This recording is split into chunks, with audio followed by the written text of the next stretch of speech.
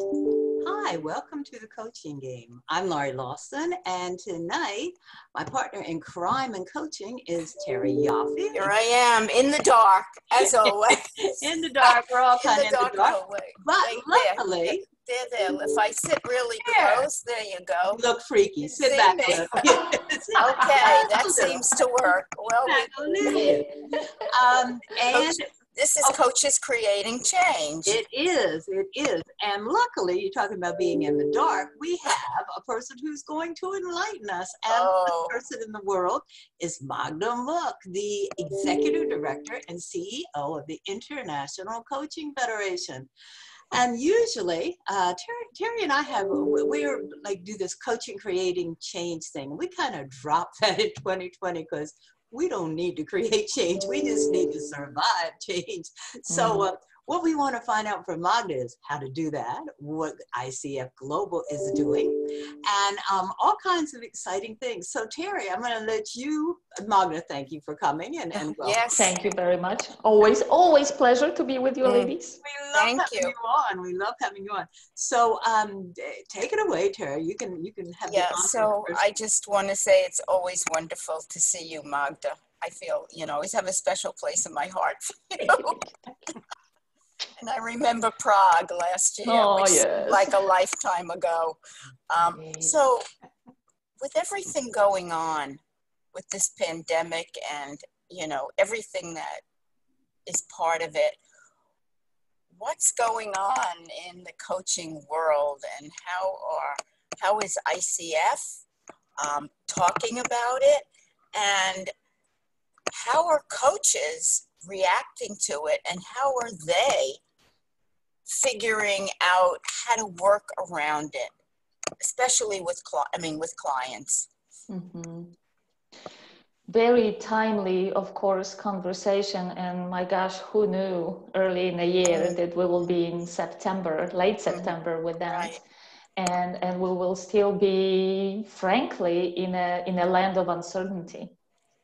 So what ICF did immediately after the pandemic was so very obvious to all of us, was to create resources for our members. Create ways for them to resource themselves, to have some ideas for how to work with clients. Many of the coaches, I think, were prepared to embrace the virtual nature of work, but many of the clients were not. So we were giving them some examples of, how do you talk to your client in a virtual environment? How do you convince them that this is actually a good thing to do? But we had basically three types of resources. One were for a coach to resource themselves as a person, how to stay fit for purpose. I mean, coaches are impacted by this pandemic as much as any other human being, right? The other sector or section, if you will, was the professional development resources for coaches. And finally, just very specific to the health updates. So links to reputable places where they could find more about the pandemic in their respective place of residence, and how to protect themselves as well. But also, so it came that last year we administered yet another PricewaterhouseCoopers global coaching study. And that study, the field time closed at the end of December. Well, what do you know? Came the new year and the pandemic came about. So very excited about the global coaching study. We spoke to our partners at PricewaterhouseCoopers, and we said, if we're releasing it in September, we have to have something around the pandemic. So we did the supplemental, we call it snapshot study on the impact of COVID on coaches and coaching. It was a much shorter study, much shorter field time, and yet we had over 10,000 responses from around the globe. To that particular study. What we found is that there are coaches who are very significantly negatively impacted by the pandemic. About 25% would say that they were significantly negatively impacted. On the flip side, there is about 25% of coaches who said that they are very positive, they see very positive impact on their business coming out of a pandemic. So in other words, we probably can create a story that we find a person to say, that's my story. From significantly negatively impacted to not so bad to business as usual. Yeah, see a little uptake to, hey, this is a boon. So what we do know from the study, much to working virtually, is that over 70% of coaches reported that they started utilizing virtual tools much more so than before, and so did their clients. Interestingly, although I don't think surprisingly, there is an uptake in life and vision coaching. In other words, even some of the clients that perhaps would identify themselves as executive and business clients now come to coaches with more like, and how do I live in this? So we see quite a bit of that. What we also heard and saw in a study is that there was a certain delay in coaching services being upheld. In other words, there were existing contracts perhaps, and then there was a stop. It wasn't a cancellation. It was like, listen, we, especially organizations, we have to take care of business first. And then so many of those businesses came back saying, and we need coaching more desperately than ever. Leaders talk about very new paradigm of being a leader to a virtual team. They talk about their own vulnerability and being able to lead. There is the self-trust and self-awareness, something that we know coaching is so remarkably helpful with. So I think what we are seeing is, again, that for some, it was a time of slowdown. And for many, it is a place where people either saw a great uptake of business, but also many coaches engage in just helping others. Coaches are so generous.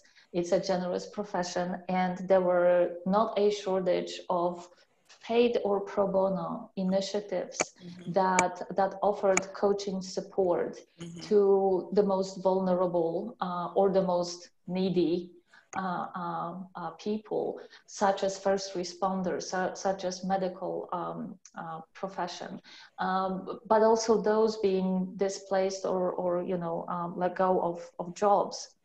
So including ICF, so we created this ICF Coaches for Good initiative. We decided to work with the not-for-profit organizations that suffered, either the industries that they represent suffered greatly, or they were supporting medical first responders, very, very vulnerable populations. So we over, I want to say 1,200 coaches around the globe offered their services, and as of the end of August, we utilized more than 800 hours of professional coaching offered to those organizations with great success and with great appreciation. And to me, that does two things. One, again, shows such a phenomenal generosity of coaches, and also the fact that they know that this service now can really be transformational, and also something that may just help not to cross to the dark side. It's easy to go to the dark side these days.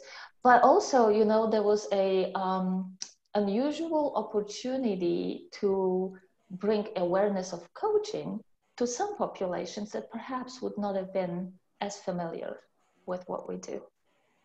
And that kind of leads me to a conversation around general application of coaching to societal progress. We've been seeing much more of the, again, talk about coaching, supporting United Nations Sustainable Development Goals. ICF signed the Declaration of Climate Crisis and how coaching can support that. We, ICF Foundation, are working with the UNICEF to support their leadership in offering, equal access to education, for example. So societal sector or social progress sector is growing very fast as any other sector of the economy. And right now, I think we start seeing organizations, small and large, to use coaching for leadership development and also for supporting the recipients of the help through societal progress organizations. To me, it was just natural that would happen because we have so much information and great data on effectiveness of coaching, return on investment in coaching, return on expectation in coaching. And again, we are in a circumstance that these issues of social progress are being talked about not only at the individual level, not only at the not-for-profit level, but so many large corporations do have their corporate social responsibility programs. So many request, in fact, the reporting about those programs. Stakeholders are interested and paying attention. So again, to me, it was only a matter of time when coaching will, in fact, find its way to support organizations and those causes alike. So I am very excited about seeing a new sector opening up to these services of coaches. Let me piggyback on your social responsibility, because not only did we have a nice pandemic going on for the whole year, we also had Black Lives Matter, which created a whole awareness of social responsibility. And I know that ICF created an inclusivity statement. Can you tell us a little bit about that? Because that's more, and is that just in the United States? Where is that happening? Yeah. So yes, actually, after the events in Minnesota, we did issue a statement against violence, racism, inequality, and injustice. And as a follow-up to that statement, in fact, we created a statement on diversity, inclusion, belonging, and justice. And as we had conversations around it, actually, as a global organization, we are making statements on behalf of our membership. And in the United States, Black Lives Matter, of course, is something that everybody would recognize now. But those issues are very true in other parts of the world. The discrimination, the injustice, either based on race, gender, religion, economic situation are rampant. So it is not just specific to the United States. And as we talk more as a leadership of the organization about it, we saw a need to not make a statement and be happy with it, but to really examine what needs to be done and what needs to be done at the level of an individual, at the level of the organization, such as ICF. And frankly, is there something that we need to do about coaching profession? Are we diverse and inclusive? Are we creating space of belonging? are we truly for equality in what we do? So with that, the leadership of ICF decided to create a task force, which is co-chaired by a member of the global board, Tracy Sinclair, and George Nutu, a gentleman from Kenya, who is a member of the independent review board. And this task force, which should present its finding in about 6 weeks, is not creating solutions per se, but to creating a roadmap of how we can make diversity, inclusion, belonging, and justice part of a canvas of ICF as an organization and coaching as a profession. I think this is one of the most important initiatives that we engaged into. I think that most coaches, if asked, would say, of course, we're for those values, value of respect, value of equality are already reflected in either the values of the organization or in our code of ethics. And yet, I think that definitely it's the awareness for the organization as well, that some very specific actions, initiatives, steps need to be taken in order for us to live that statement in who we are and what we do. Walk the walk, absolutely. Yeah, I knew IPEC. I'm not IPEC. I'm sorry. I know what my group is doing also, but I knew that ICF was going to be on top of it. I didn't realize you were so on top of it. So there is a task force as we speak, working Yes. on it. And yeah. Yeah, and you know, this is really important again to know that it's not necessarily country or region specific, but again, looking much more holistically. And at the same time, you know, when we're talking about what an individual can do, because more and more, and that's not necessarily speaking about ICF, but more anecdotally, I find myself speaking to so many people saying, oh, things have to change. We can't live like this any longer. And yet people would say, and I don't feel empowered. I don't know what to do. So part of the plan, I think, is to also give people ideas. Every single one of us matters. It could be how you show up with your client, right? But it could be what you can do as an individual, not even necessarily a coach, as an individual, what you can do to be a part of that wave of change that it's absolutely necessary. Fantastic, fantastic. I recently signed up for something called ICF Advance 2020. What did I sign up for? It sounded so It's a little late to be asking, Laurie. Well, thank you for your trust in our programming, right? Yes, so Advance is a virtual event. We actually started organizing advances, I want to say 5 years ago. And the last couple were virtual, and this one already was planned as a virtual. Who knew, right? They would have to do it that way anyway. Advance is a educational offering that tackles upon what's new and exciting in research. What are the trends in coaching? It's you know, it's meant to be on a provocative side a little bit, you know, stir the pot.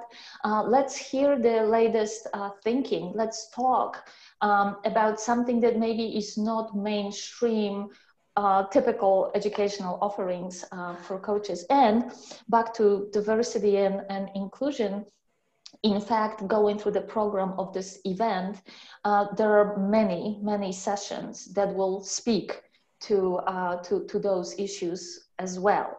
You know, there are really great, this is a great lineup of speakers, presenters, some names you would recognize, some you would not, and that's that's by design, because we need to bring fresh thinking, different thinking to the mainstream. So I think that that's gonna be a fantastic educational and intellectual, really, opportunity for and a dialogue as well. You know, it's created in a way that there is time for listening and absorbing, there is time for offering input, and there is time for reflection and conversation in that construct. So it's starting at the beginning of October, and it is a virtual event. So please do check it on our website, coachfederation.org, in under events, and see the program. There is a good number of CCE hours that you can gain by participating in the event as well. So thank you for signing up already, and I would invite everybody to check it out, because I know there is not a shortage of events being available online these days, but this is very carefully curated, and also, you know, we were of course planning it a good year ago, but with the pandemic and all these changes in our lives, the programming has been adjusted as well to be the most relevant to our members. Great, I'm excited. Terry, you have any questions for Miss Magda? We have like 6.5 minutes left. Oh, wow. I know. Oh, wow, that went quickly. No, this has been really informative. I mean, what I'm finding is with all of this going on, that as a coach, I'm wearing a lot of different hats. Mm-hmm. You know, some of it, you know, when you look at the code of ethics and what here we are, and this is, you know, what we're doing, I'm finding the lines are becoming a little blurred, especially during this time. People, I think, want consoling. They want more empathy. I think, you know, although we don't give advice, you kind of, they want something. And I just wonder about, you know, how far we can push the envelope here. You know, you said the word empathy. I think that this is exactly what everybody is longing for, and it's such an interesting paradox, because on one hand we all are really struggling a little bit, even if it's unconscious. We hear, you know, especially now, so many months into it, COVID rage, COVID fatigue, COVID frustration, COVID depression. Oh my God, right? Nobody talks about COVID joy. So. Right. So this is very true, that this especially prolonged time of pandemic is taking a toll. It's taking a toll on the resilience. It's taking a toll on patience. So even more so, there is that need for a hug, right? When we can't have a hug. So I think that my personal opinion would be that we need to do what's needed for our clients, even if sometimes it's sitting with them and listening and just being there. You know, we don't in a business environment, we do hear that people are actually willing to come back a little bit to this more directive style. Just tell me what I need to do. You know, a very interesting article I read recently had a headline, prepare to be unprepared. And where it went was that because our circumstances are still so fluid, planning for more than 2 months in advance is maybe very interesting intellectual exercise, but that's about it. We need to be able to move, you know, change on a dime, just like that, which again adds more stress and anxiety. So for me, as long as we are not crossing a line to step into a medical space of therapy, psychoanalysis, psychiatry, then I think being empathetic and vulnerable with our clients is what we need to do. Thank you. And with that, what I would say is, and I mentioned that earlier with the resources that we created for coaches. Coaches have to take care of themselves, right? We need that empathy as much as any other person, and to be able to give our best to our clients, we need that space for self-care, again, more so than ever. Thank you. Thank you. Very good. Very well put. I'm saying it's getting comfortable being uncomfortable. Yeah, that too. You know, because that's where we're at. So, well, Laurie, how are we doing? We got little bit over 2 minutes. Wow. I think I'm so glad you mentioned self-care, because I know I go through, it's like, oh, I got this. And then the next hour, I mean, I won't even give myself a day, you know, and it's like, oh, things to see what's going on. So it's finding the opportunities in this whole thing. It's like embracing the change, absolutely, and finding the opportunities. Like I would normally have to wait for you to come to New York City before I could take the show, and here we are. Exactly. And you could have been anywhere, and you usually are. You're usually in a town, a city, a state, or a country. So there are things that are good, and I think it's going to be maintaining a little bit of faith that coaches, especially if you can get it together, are being called to like never before. They're being really summoned out, and it's like, yeah, it's all important now, and we can kind of help you get there, or we can at least hold your hand while you're getting there. And I think this is a great opportunity for coaches, and I'm thrilled to hear that ICF is stepping up to the challenge. It's just so good to be a part of the organization and know that, okay, we're in there. Yeah. So I will give you the last minute, Magda, and what do you got to say in a minute to the people around the world? I thank you for your statement, Laurie, because I agree wholeheartedly. I think that coaching is needed right now more than ever. Coaches are needed more time than ever, and we actually are making a difference. Yes. We're making a difference. We're making a sustainable difference. We are